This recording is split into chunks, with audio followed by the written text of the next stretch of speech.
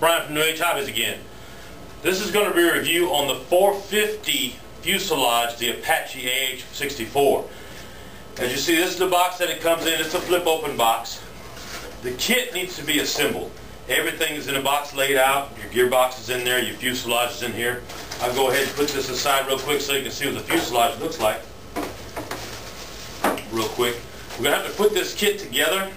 I can tell you right now off the bat that if you have the Pro kit or the Sport Super kit, it won't work in this fuselage. It's got to be the old SE kit or their V2 kit that'll work inside of here to make the boom option work on it.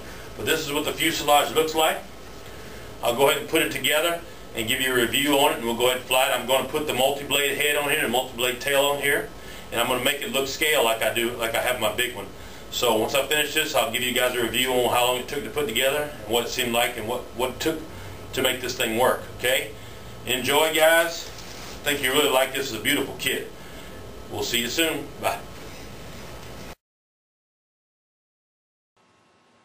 Hello, Heli fans. It's Brian from New Age Hobbies again. Before I get started, I'd like to say Happy New Year to everybody. Hope you have a safe and great one. I want to let you guys know that I finally finished the Apache 450 size. It's scaled just like the Indy Heli's Apache that I have. I did a scale head. It's got a 4-bladed head on there with the scale blades.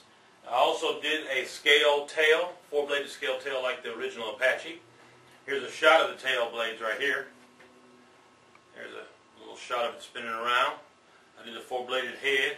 I'll give you a shot of a 4-bladed head. There's a shot of your 4-bladed head. It's also got the gun mounted under the front. It's got the missiles and the rocket launchers. It's also got the camera on the front of there, and I also put pilots inside the canopy.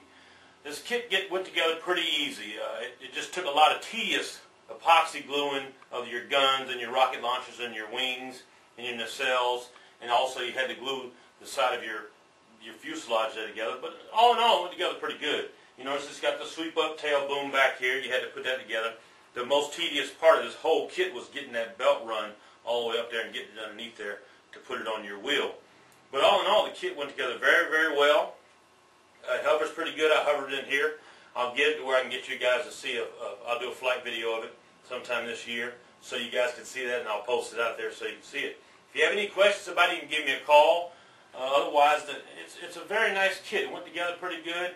It looks very, very good. I had to make my own decals for the side because it doesn't come with those decals, so I made the decals for it. For some of you guys who want decals, you can give me a call, and I'll make you some decals for it. Other than that, I'm going to go ahead and end this video, post this video the first of the year, and you guys enjoy it. Thank you for stopping by New Age Hobbies again, and I'll continue making a lot of videos for you. Thank you. Bye.